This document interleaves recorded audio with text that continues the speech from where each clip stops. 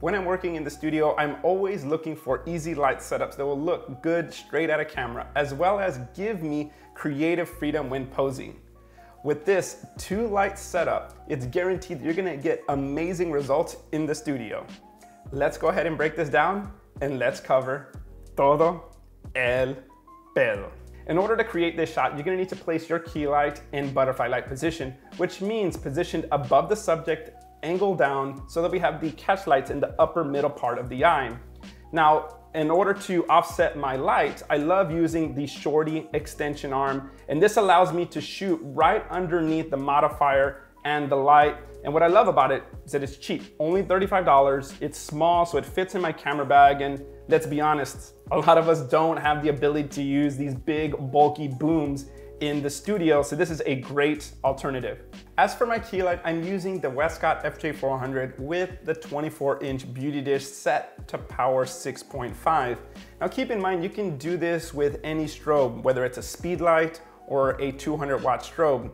As far as the modifier, it does not need to be a beauty dish, even though that's what I prefer because I love that beautiful blend between soft light and hard light. But if you have a 36-inch octabox, a 28 or a 26, use basically whatever you have, but the key thing here, whatever modifier you end up using, is get your subject about 6 feet away from the background because we really don't want too much light to spill onto the background because we want to be able to control that, which we're going to get into in a moment.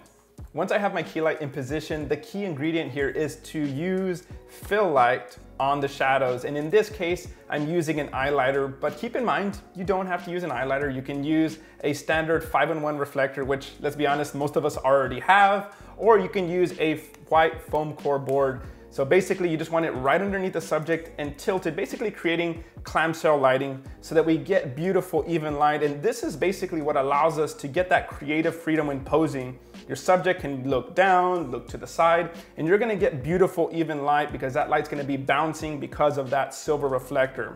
For step number 2, in order to make this image pop, I added a speed light behind my subject about 3 feet from the ground, and I'm just using a bare speed light. And the reason why I have this positioned low is because I wanted to hit the background and light up the background on the bottom part and create a gradual gradient from bright to dark.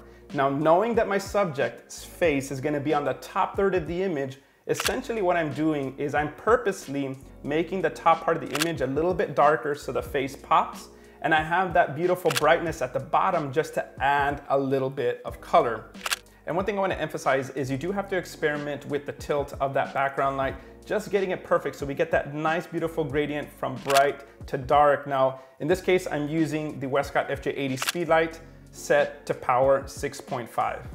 Now I want to jump into Capture One in Photoshop to show you how awesome the straight out of camera results look. If I zoom in here, this is the before. So straight out of camera already looks fantastic. If I push Y on the keyboard, you'll see that I didn't have to do too much, just setting up a couple of base layers. Now, one of the things I did forget to mention is when I'm using glasses, that highlighter adds a nice reflection into the glasses. So this was my setup here in Capture One, before and after, just a little bit of subtle details. And then in Photoshop, all I needed to do was do a little bit of post-processing on the frequency separation and dodge and burn. And if you're curious on how I do this process, I have plenty of tutorials on my YouTube channel. So before and then after, and then just finalize it with some color grading.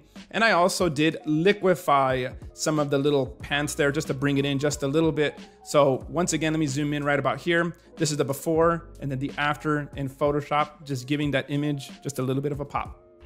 If you enjoyed this video, I have other behind the scenes videos covering other light setups as well as editing tutorials. So don't forget to subscribe and to look at my Instagram because I post a lot of helpful content.